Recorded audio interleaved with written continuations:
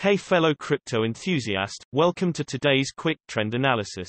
Let's jump right into it.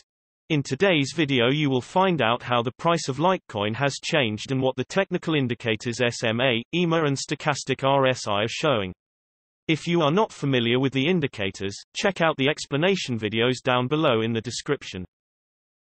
By taking a closer look at the hourly time frame for Litecoin, the price went down only slight by about 1.8% in the last 24 hours and has a current price of 41.1. Moving to the simple moving average, or short SMA, it is calculated by summing up the close prices for a certain amount of candles and then dividing it by the number of the candles. We use usually the last 20, 50, 100 and 200 candles to calculate the different SMAs. The SMA lines could be used to determine if a trend is currently to the downside or upside.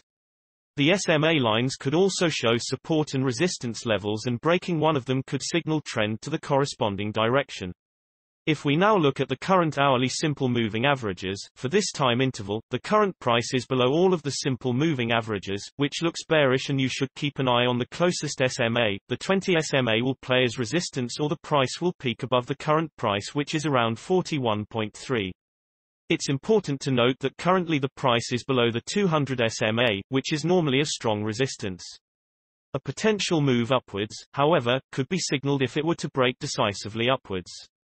Looking at the hourly exponential moving averages, the price at the moment is situated below the hourly ribbon, which is usually bearish, and the ribbon can act as a resistance, so you should keep an eye on if the price will break it or bounce of it. The current price to watch is around 41.4. Nevertheless, a trend change can be expected owing to the ribbon being compressed, which means that the trend is currently not very strong. Moving to the hourly stochastic RSI, there are no signs of the stochastic RSI being oversold or overbought at this time, but the %K line is over the %D line, which means the current trend is to the upside. Moving to the 3-hourly simple moving averages, the price has crossed the 20 SMA downwards. It's a strong signal that there has been a higher than average volume. For this time interval, the current price is below all of the simple moving averages, which looks bearish, and you should keep an eye on the closest SMA. The 20 SMA will play as resistance, or the price will peak above the current price, which is around 41.5. Looking at the 3-hourly exponential moving averages, the price at the moment is situated below the 3-hourly ribbon, which is usually bearish, and the ribbon can act as a resistance, so you should keep an eye on if the price will break it or bounce of it. The current price to watch is around 41.8. Nevertheless, a trend change can be expected owing to the ribbon being compressed, which means that the trend is currently not very strong. Moving to the 3-hourly stochastic RSI, the crypto is being oversold because both the %K and %D lines are currently very low. This means that we can expect a change in the trend, or for the crypto can remain at least stable for some time. However, the K line still hasn't crossed the D line, so you should wait to see if the trend will actually change to the upside.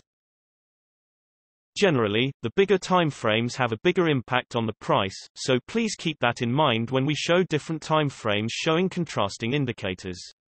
Also, the shorter time frames are only representative for the short-term trading.